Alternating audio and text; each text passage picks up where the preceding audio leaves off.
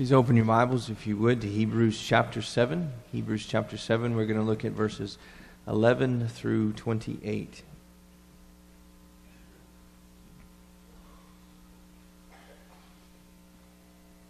Hebrews chapter 7, verse 11. Now, if perfection was through the Levitical priesthood, for on the basis of it the people received the law, what further need was there for another high priest to arise according to the order of Melchizedek and not be designated according to the order of Aaron? For when the priesthood is changed, of necessity there takes place a change of law also. For the one concerning whom these things are spoken belongs to another tribe, from which no one has officiated at the altar. For it is evident that our Lord was descended from Judah, a tribe with reference to which Moses spoke nothing concerning priests.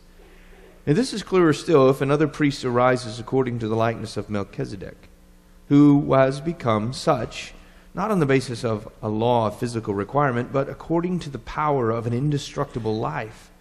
For it is witnessed of him, thou art a priest forever according to the order of Melchizedek. For on the one hand, there is a setting aside of a former commandment because of its weakness and uselessness. For the law made nothing perfect. And on the other hand, there is a bringing in of a better hope, through which we draw near to God. And inasmuch as it was not without an oath, for they indeed became priests without an oath, but he with an oath through the one who said to him, the Lord has sworn and will not change his mind, thou art a priest forever.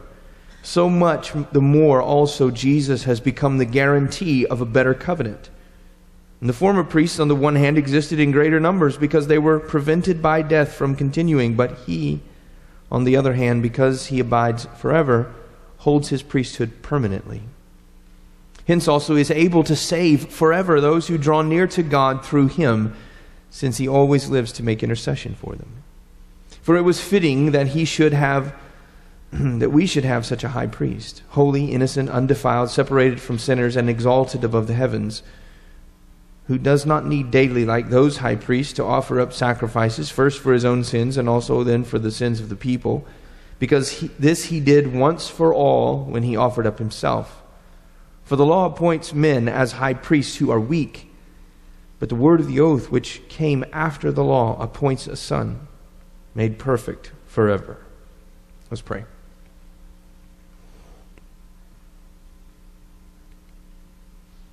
Our Father in heaven, we gather together this morning to hear your word. And it is a good word. A word about Jesus. A word that clarifies to us just why he alone saves. And my hope and my prayer, Lord, is that you will impress this text upon the heart of all of us. That those of us who are believers would be gripped with the awesome responsibility of evangelism. For there is no other way of salvation, and if we are silent, people will not be saved. But for those in the room that are not yet Christians, who are not yet trusting in Jesus, Lord, I pray that this text and your Spirit would convince them that it is true, that Jesus is the way of salvation, and that they would trust in him today. Father, we are dependent upon you. Please move upon us and help us to respond as we ought. In Jesus' name we ask these things. Amen. How do you become perfect at something? I mean, if you really want to perfect something, how do you do that?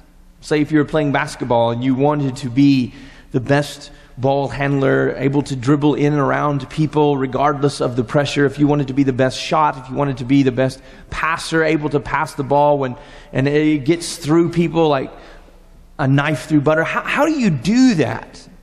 Well, it's practice, isn't it? Relentless practice. Over and over and over, going over the drills and the skills until these habits become second nature, until you are able to move with the ball without consciously thinking about what you're doing. It's as if your body just kind of goes into autopilot. It's the same with the individuals who practice for the Olympics. They want desperately to be the best, to be perfect. If you think of the gymnastic individuals and their performance there on all those different events that they have to do, they're aiming at perfection, to move and act in such a way that they are flawless, that their form is flawless. And so they train and train and train with great devotion and great sacrifice of time and other commitments. This becomes their life. We know that attaining perfection in a skill or in an event requires an extreme amount of devotion and diligence and effort and striving. And I think sometimes we apply that same idea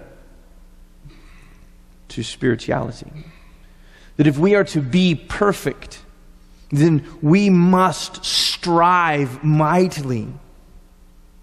That we must give a great effort, that we must sacrifice and devote ourselves to pursuing this good, moral, upstanding life, that we apply ourselves with fervor to the religious activity that surrounds us here at the church, and so obtain perfection.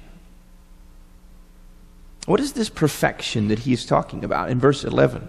When the whole passage is flowing out of this concept of perfection, where does this perfection come from? As you remember, the people that were listening to this letter for the first time were Jewish believers, probably in Rome, and under the threat of persecution were contemplating returning to Judaism as the means by which they would be accepted by God. That they would return to Judaism to find a safer place to obtain forgiveness of sins, a safer place to receive that acceptance from God so that they could dwell with Him forever and ever. And the author of Hebrews is saying, is if you abandon Jesus, there is no hope for you. You must hold fast to Christ, lest you drift away from Him. Why is he saying that? Because he understands something, and he's trying to drive it deeper and deeper into our minds, that Jesus Christ alone saves sinners.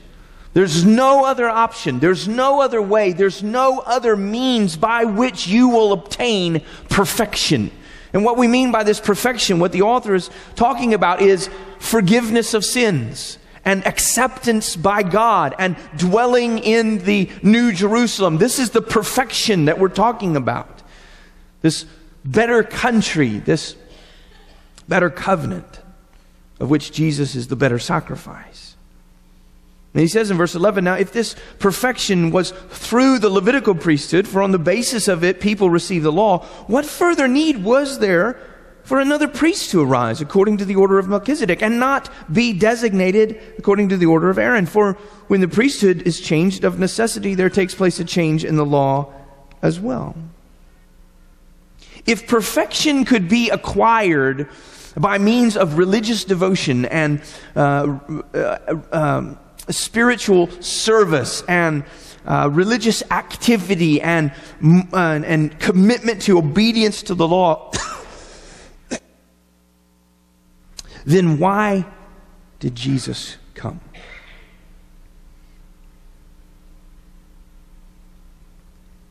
Every religion in the world, and many who claim to be Christians, believe that perfection and eternal life and forgiveness of sins and acceptance with God, that it is obtained by human effort. We do something. We have to show the God that we are serious, that we have to show the gods that we are committed and devoted and diligent, that we've got to attend more, be more active.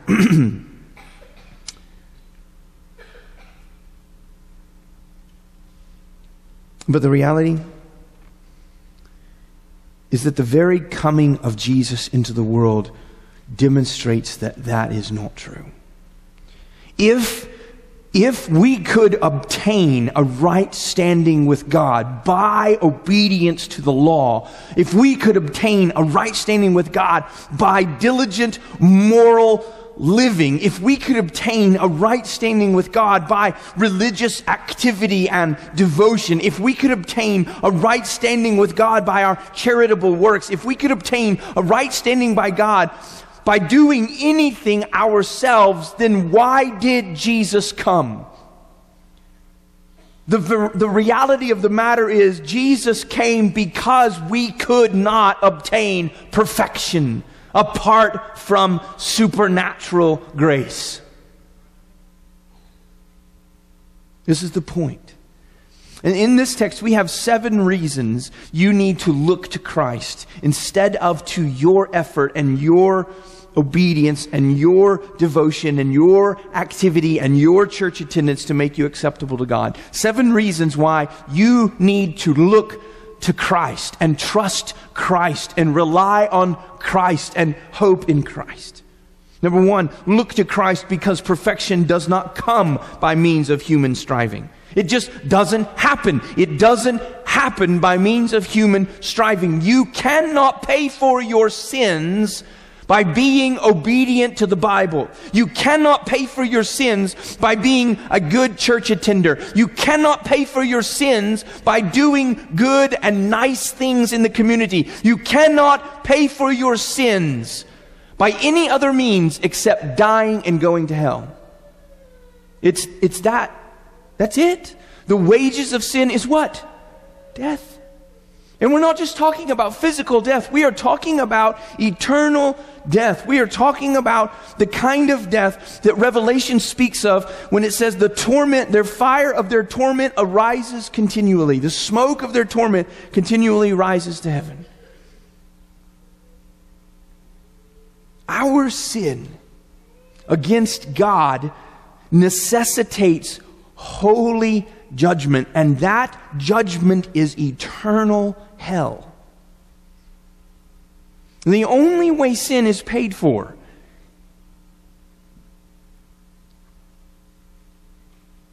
is through death.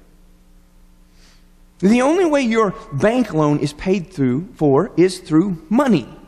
You can't go down to the bank and say, I have a few chickens I'd like to give you for this month's payment. You can't go down to the bank and say, you know what? I'm just gonna mow the lawn around the bank for a few weeks and pay for my note this week. The loan officer is going to look at you and say, I think you're confused about how this works. There's only one form of payment acceptable: money, real money. And the same is true spiritually. There's only one form of payment acceptable: death. So human striving doesn't get it. It doesn't cut it. It doesn't work. This is why the author says, if perfection were obtained through obedience to the law, then why did Jesus come? The very fact that Jesus comes shows us the only way our sin is paid for is through His death. Think about Jesus in the Garden of Gethsemane. What did He pray? Father, if it is possible, let this cup pass from me.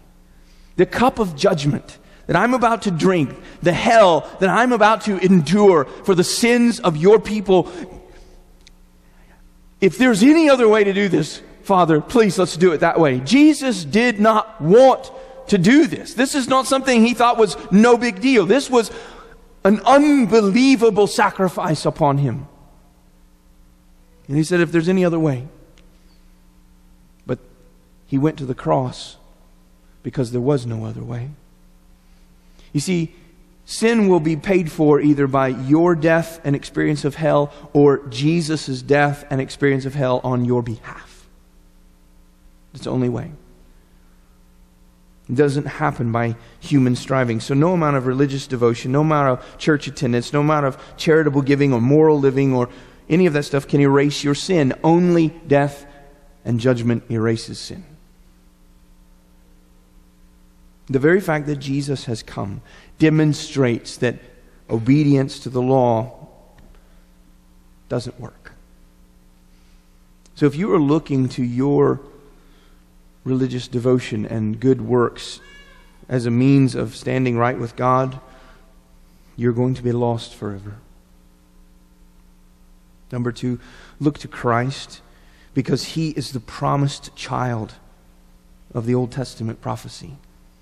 He goes on to describe Jesus. He says, for the one in verse 13, for the one concerning whom these things are spoken belongs to another tribe from which no one has officiated at the altar. For it is evident that our Lord was descended from Judah, a tribe with reference to which Moses spoke nothing concerning priests. Jesus is not a Levite. He's not a child of Aaron. And the Old Testament says only those individuals can serve as priests. But the very fact that Jesus has come shows that something greater than this priesthood is taking place. You see, many people think that the Old Testament was God's plan A, that the law He gave to Moses in Israel at Sinai was plan A. And because they didn't keep the law, then God had to bring in plan B, Jesus. But Jesus has been plan A the whole time. Do you remember in the Garden of Eden, what did God say to the snake? One day, the child of this woman will crush your head. The whole thing is going to be reversed. Everything is going to turn around. And these people that I'm banishing from my presence now are going to be brought back into my presence, and we will live together forever and ever and ever. And this is going to happen through a particular child. And so throughout the whole Old Testament, we're looking for this particular child. And we're told that this child will come from the family of Abraham and be a blessing to all the families of the earth. Then we're told that this child will come from Judah, who is one of Abraham's grandchildren. The scepter, the ruler of the world, will be from Judah. And then it is from Judah that we see David arise as a preview of Jesus, who will be king, and all the nations will be servants of him. And David is told that one of your children will indeed reign forever. And then we come to Isaiah's prophecy, and on Isaiah, what does the prophet tell us? That a day of gladness is coming, for a child will be born to us. And the government will rest on His shoulders. And His name will be called Prince of Peace and Mighty God, Eternal Father. This child will bring about salvation. He will usher in the new Jerusalem, the new heaven and the new earth. We see that in Isaiah 11. We see that in Isaiah 65. And He will do this by the sacrifice of Himself, according to Isaiah 53. And then this child is born. This child is born, and His name is Jesus. The only hope for humanity to escape from sin, which started in Genesis 3, is the child promised in Genesis 3:15. And that child's name is Jesus. From the very beginning, the only way that we would have hope, the only escape we would have from sin, is if this child came and crushed the head of the snake. And that is what He did when He died on the cross and rose again. Look to Christ because He's the child that God said would save. Number 3, look to Christ because He has been resurrected to eternal life. Look at verse 15. And this is clearer still. If another priest arises according to the likeness of Melchizedek, who has become such, not on the basis of a law of physical requirement, but according to the power of an indestructible life. For it is witnessed of Him, thou art a priest forever, according to the order of Melchizedek. Jesus didn't become high priest. Jesus didn't become the representative of humanity because of His physical lineage. He became the representative of humanity because of His resurrection.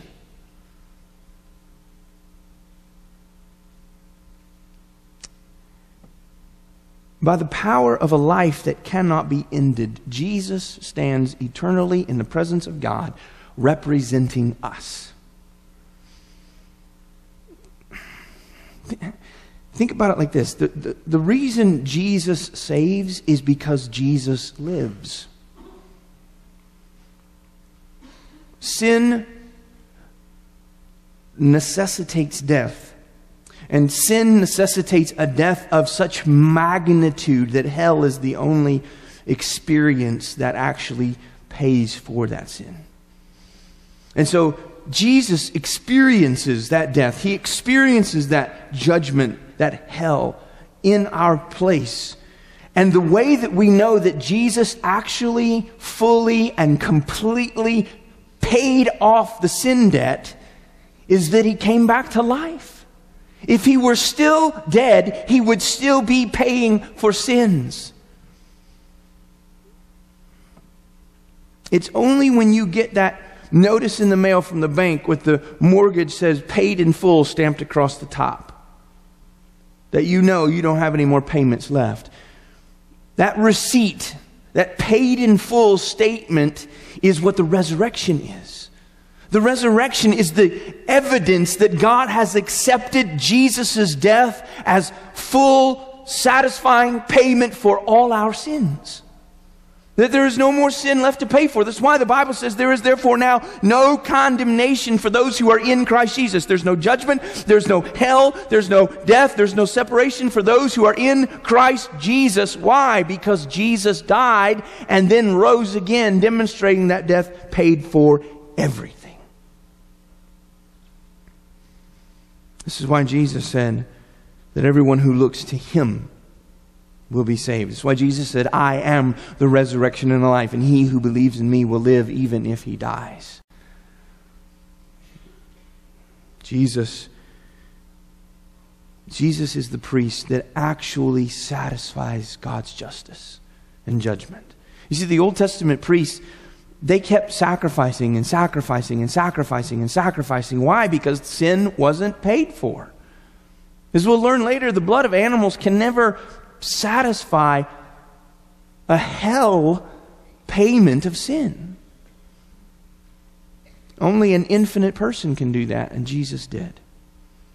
Look to Christ because His resurrection proves God accepted His payment. Number 4, look to Christ because He successfully brings us into the presence of God. Verse 18 says, for on the one hand there is a setting aside of a former commandment because of its weakness and uselessness, for the law made nothing perfect. And on the other hand, there is a bringing in of a better hope, through which we draw near to God. The old covenant, the old law, the old priesthood is set aside because it's weak, it's useless. It doesn't actually bring people into the presence of God. Your human effort, your church attendance, your religious activity, your moral behavior, it's all useless. It's all weak as a means of getting you into the actual presence of God. It's like trying to dig through a concrete floor with a plastic beach shovel.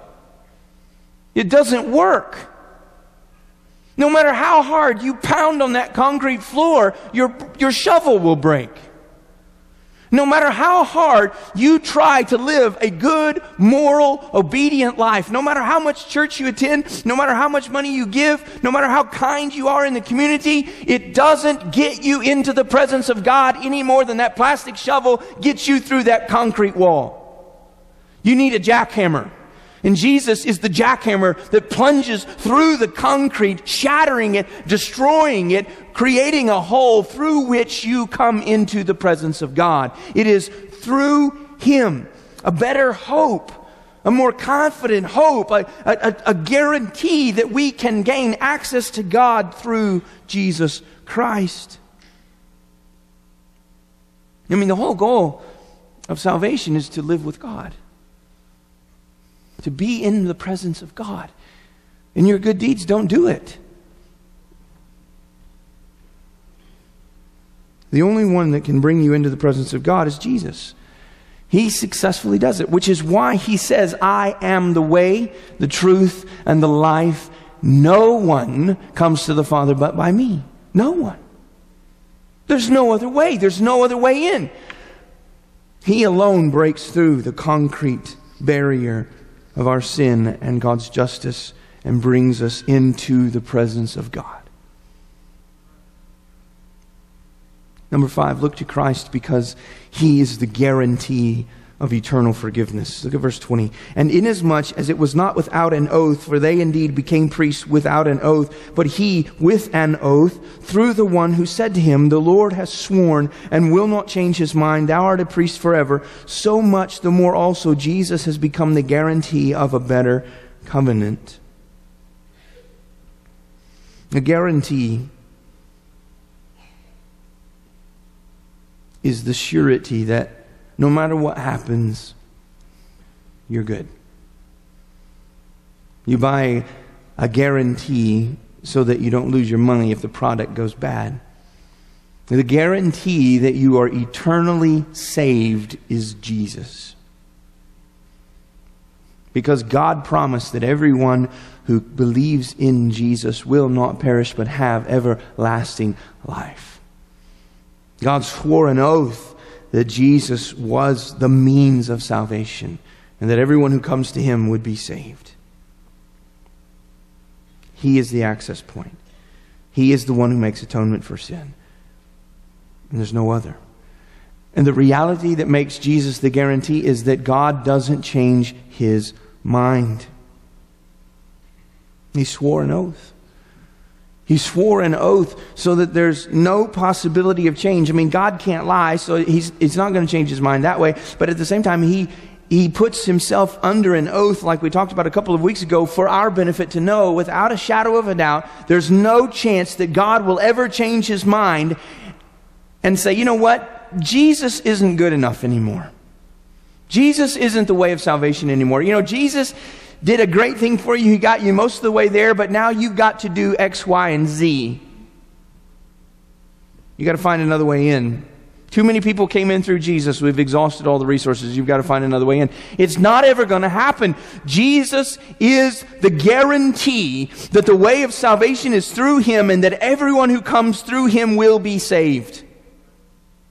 And God's never going to change that because he swore an oath. He said, you are priest forever. You are the access point forever. You are the one who makes atonement forever. Your sacrifice is good forever. Your righteousness stands before me forever. You are saved if you are in Christ forever.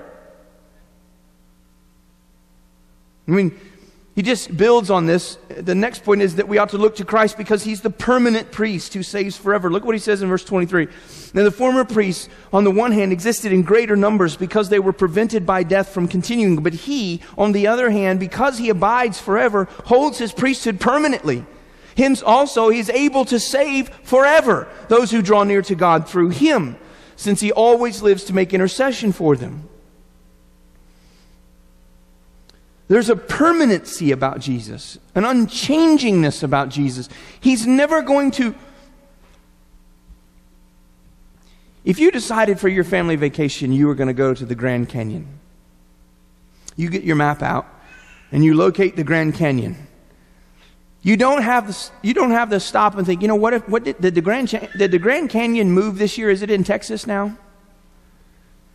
No. Why? Because it doesn't move. It's always there where it's supposed to be. It's permanent. It's not going to move to Montana one year and then come back to Arizona. It doesn't work like that. It's always there. It's a permanent fixture. Jesus is a permanent fixture in the presence of God as the means of salvation to all who call on his name. You don't ever have to wonder, well, maybe Jesus isn't the way anymore. Maybe Jesus doesn't save anymore. No. He is the permanent high priest because he never dies. You see, Jesus is not going to die and then another high priest come up and the way you get in through this high priest is different than the way you get in by trusting Jesus. It doesn't work. Jesus lives forever, and because he lives forever, the way to salvation is the same yesterday, today, and forever. But look at what he says here. Hence also he is able to save forever those who draw near to God through him. Who is he saving forever? Those who draw near to God through him. If you try to draw near to God through your good deeds, through your church attendance, through your kindness, through your feelings, you won't get there. But if you draw near through Him, you will. And the reason is because He always lives to make intercession for you. You see, in order to live in the presence of God, you have to be perfect. You have to have a perfect life of righteousness, perfect obedience. Are you perfect? Just raise your hand if you're perfect. If you raise your hand, you just blew it. There is none of us can stand before God and say, I'm perfect. I have lived without sin from the day I was conceived until the day I died. I never had a sinful thought, never had a sinful word, never did a sinful deed. There's only one man who is sinless. Jesus Christ, the righteous. And He stands in the presence of God permanently as our representative, so that His life counts as our lives. It's as if we are all standing there collectively in Him. But we're not standing there on the basis of our deeds and our righteousness, which we don't have. We are standing there on the basis of His righteousness. God accepts us because Jesus is perfect. And He will always stand there and always represent you. And so you will always be saved. You know, Jesus is never going to die and then God come up and say, hey, your righteousness is gone.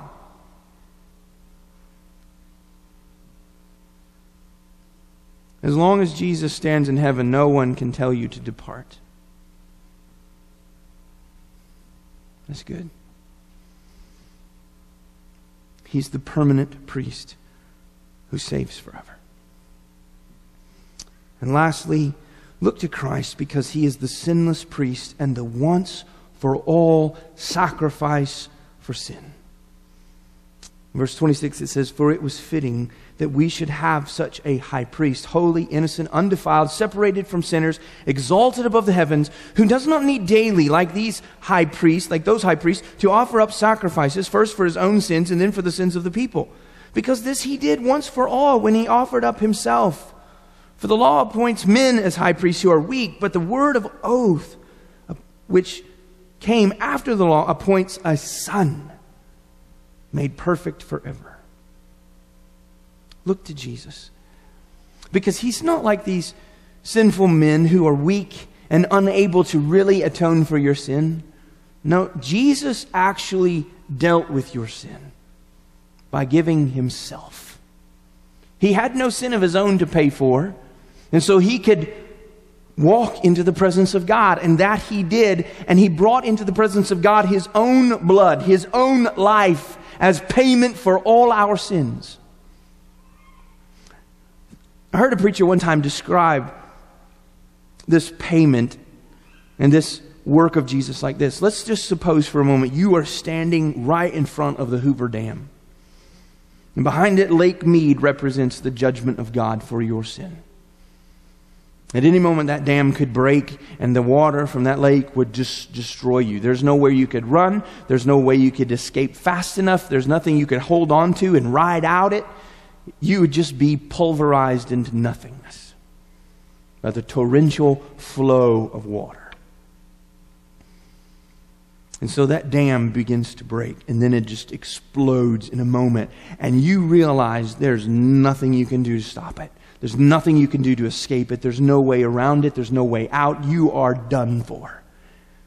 And then Jesus steps in front of you. And all of that water that represents God's judgment, all of it, every single drop of it is absorbed into Christ. It slams into Christ, who stands there in your place. And He absorbs it with such success that not one single drop touches you. By the sacrifice of Himself, He saved you. He absorbed God's infinite wrath for your sin. He drank down that cup, turned it over and said, "It is finished." There's nothing left to pay for. Your sins are actually paid for when Jesus died on the cross. So look to Christ and be saved. Who are you looking to as your means of gaining forgiveness and gaining access to heaven? What's your guarantee that you are right with God? Will you stand before God on Judgment Day? And what will shield you from His wrath? If you think that your good deeds and your obedience and your kindness and your moral life will shield you from God's judgment, it will shield you about as effectively as a gasoline-soaked blanket will shield you from a roaring house fire. It won't work. You will be consumed. Only Christ absorbs God's judgment so that not one drop touches you. Only Jesus stands in the presence of God as a perfectly righteous man, and that perfect righteous man is considered to be you.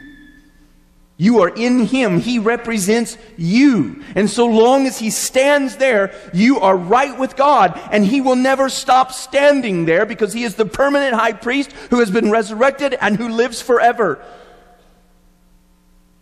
The question is, are you looking to Christ or are you looking to something else?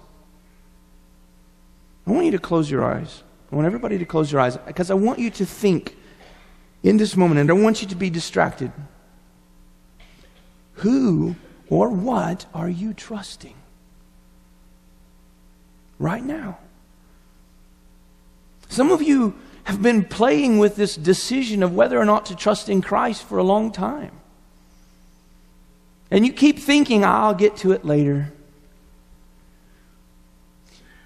Do you not understand that you will die and go to hell without Christ, and there's nothing you can do to stop it? There's no way to escape it.